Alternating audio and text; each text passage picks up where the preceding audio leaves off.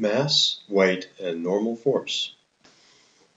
Now let's consider mass versus weight.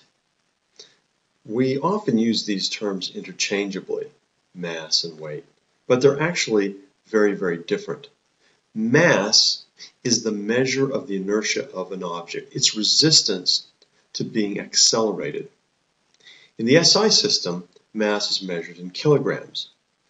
Mass is not the weight. Remember that. Mass is a property of an object.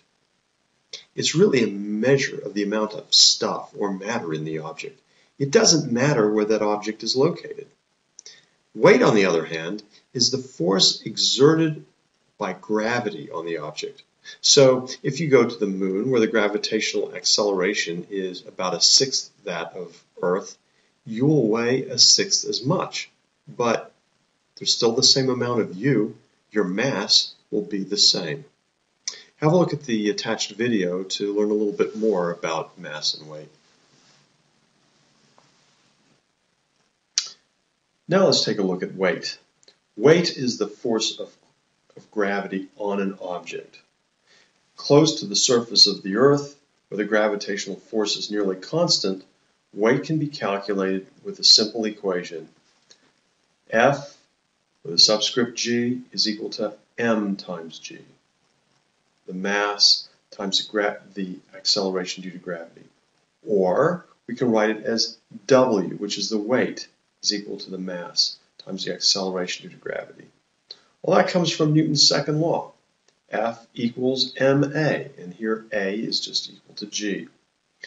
Now, near the surface of the Earth, g is 9.8 meters per second squared in a downward direction.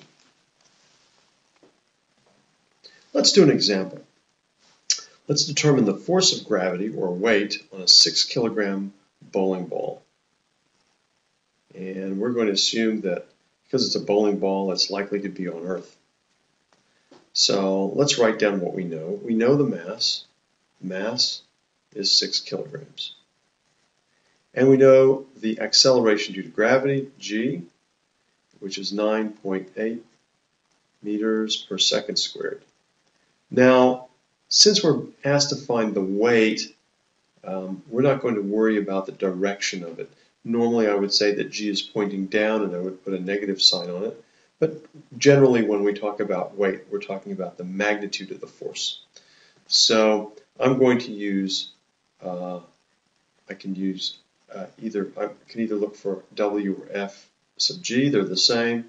I'm going to use W equals mg.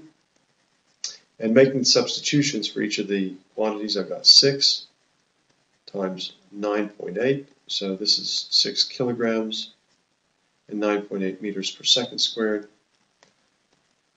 And my total is going to be 58.8 newtons.